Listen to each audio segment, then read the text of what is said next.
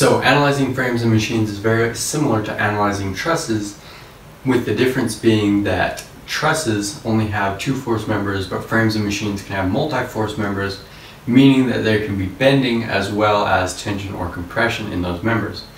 And the similarities being that they are also analyzed using equilibrium equations, and that they are also pin connected at the connections.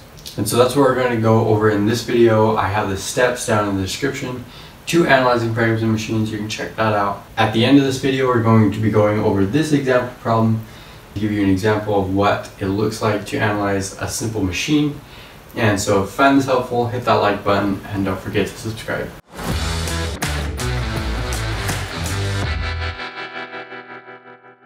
So the first thing we need to do in analyzing frames and machines is we need to see whether or not we need to split it up into its individual members, or if we can leave at least some of the members in a system of members, making their connections internal forces. So that means if they are connected, you don't need to write out their internal forces at those connections.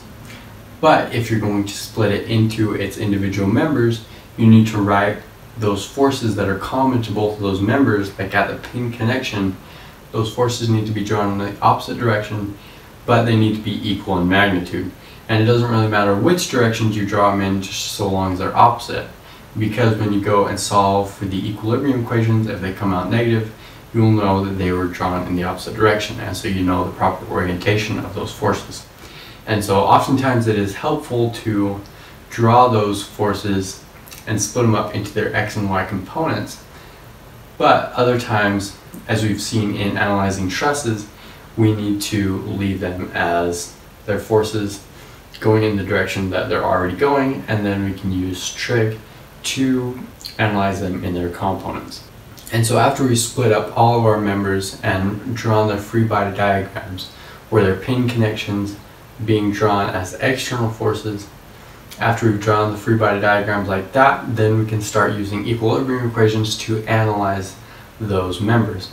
And then we can move from member to member and to solve all those forces that we need to, and end up getting what we need out of it. And so that's basically it for analyzing frames and machines. It's very similar to analyzing trusses. And so we're going to go over this example problem where we have three different pulleys.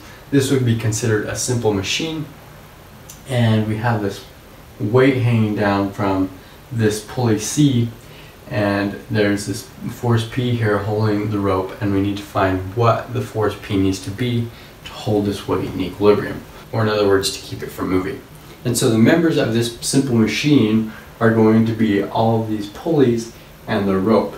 And because we consider ropes and cables to have the same tension throughout the whole thing, we can use that to our advantage here. And because they're not moving, we don't need to separate the rope and the pulleys from where they're at. We will draw the free body diagrams of the pulley with the rope going over it, or the portion of rope that is touching the pulley. And that will help us to solve for all those internal forces of this rope. And so the first thing we want to do is we want to draw our free body diagram of all these pulleys. And so first we're going to start off with pulley A, and we have our rope coming up and over here, and we have the force in here we already know is P. And so for this to be in equilibrium, there would have to be a reaction force. We'll call this A sub y. Because we're not solving for those reaction forces, we don't really actually need them.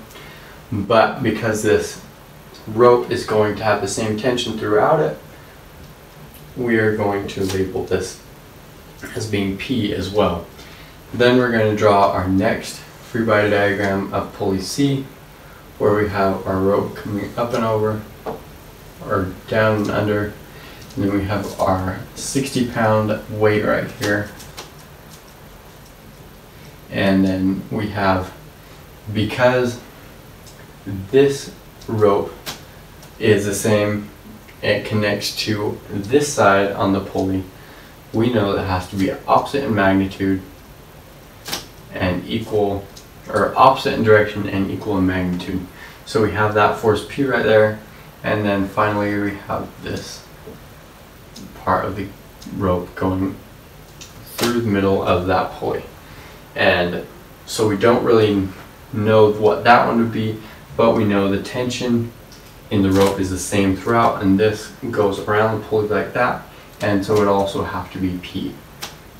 And you could probably guess right now what this one's going to be, because it just comes over pulley B, and so it's also going to be P. But we're going to draw our pulley B, and it is going to have our reaction force that we're not going to really care about after, but we have our tension in our rope here.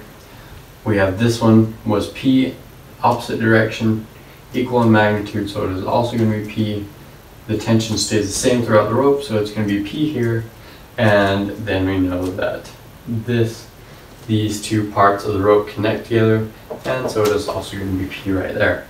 So we are going to establish our coordinate system where this is the X direction and this is the Y direction. And then we have one known force in this free body diagram, whereas the other free body diagrams don't have any known forces. So we're going to start with our free body diagram of our pulley C, and we're going to do the sum of the forces in the Y direction. And it's going to be in equilibrium, so it's going to be equal to 0, because that's what we're trying to find, is what it needs to be in equilibrium. And so here we have our force P plus P plus P minus 60. And then we can add these three P's up, so it'll be 3P, subtract the 60 over to the other side, and we'll get that 3P equals 60.